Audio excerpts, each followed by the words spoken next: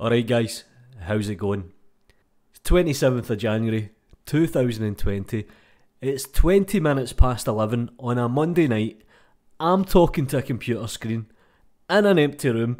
I feel like an idiot. Let's get straight into the Blender developing meeting notes. So not much happening in terms of announcement. There is a free and open source developers meeting, and that's European, and it's actually happening in Brussels. And I believe that's the 1st and 2nd of February. Ton will be there and he'll be doing a Blender talk, and he'll also be talking about Blender Projects 2020. Blender 2.82, Beacon 3, Beacon 4 is actually out next week. February the 6th they prepare for the release, and they release on February the 13th. So keep that in mind. Everyone's doing triage, which basically means they're running about crazy at the moment. And there is still documentation missing for a lot of aspects, Addon being one of them. Now there is a headline here, tracker curfew, and this actually caught my attention. Until this number goes down to 0, we can't move to the second stage, where the focus can be actually fixing bugs. And for me, as an end user, that's a good thing. It means, look, let's sort out these bugs before we can actually get some stuff done here. Good stuff here. Changes and new features, this is what everybody likes. Sequencer, add toolbar and adjust last operation panel, looks good. User interfaces changes, graph editor sidebar layout consistent with other editors, nice one. Rename view frame to go to current frame, now that makes a lot of sense, most applications have go to current frame. Rename lock time to other windows to sync visible range. Text editor head layout tweaks, nice one. Info editor theme colours update.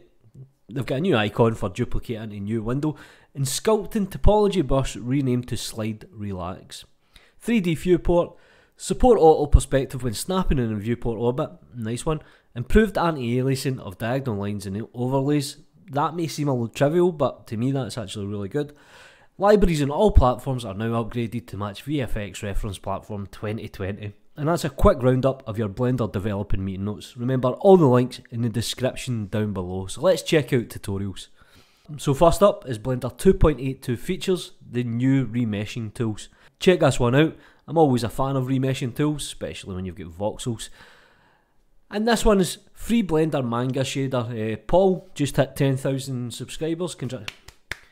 Congratulations mate, that's a feat. And he basically released a manga shader for Eevee. So cheers for the free download, bonus there. And this one's from Ducky3D, create a Plexus style animation in Blender Eevee, easy Blender tutorial, nice one. And because it's a Monday, Big Blender Projects 2020, you're actually going to see this a lot more these days. Check this video out if you want to stay even more up to date. Next tutorial, Weld Modifier in Blender 2.8, hard surface modelling, and this is from Gleb Alexandrov. And if the Avengers had to assemble, how many people would it be? This is BlenderNest new video, Artist of the Round Table, and it's basically the top brass having a discussion. Check it out. Next one up is from CG Matter, Procedural Stained Glass Fast in Blender tutorial. And this one's from Southern Shorty, Blender Motion Capture Hair Simulation, Loop tutorial. This seems to be a big trend again, these looping animations, so you're probably actually going to see more of these. And this one is actually from Marcom 3D, How to Rig a Character in Blender 2.8.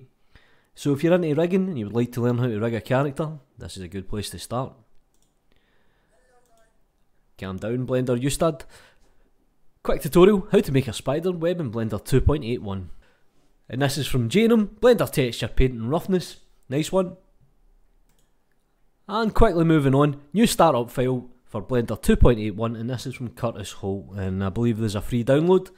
So if you're looking for a startup file that's a little bit unique, check it out. And I'm going to move quickly on to add-ons now. And this is a video that actually supports. It's Blender 2.8 Material Library add-on. Now I'll cover this at some point, but for now, you have this for the Bender. Some of these names are brilliant. And moving on to Key Kit, I actually highlighted this plugin over the weekend. Highly recommend, and the developer just released a new update. Check that one out as well. And this one is really good, especially if you're like me and you deal with a lot of CAD data. Now, when I get CAD data, it generally comes in STP format, IGES, there is a few other formats. And this user here has basically created a step import for Blender. Nice one mate, cheers much.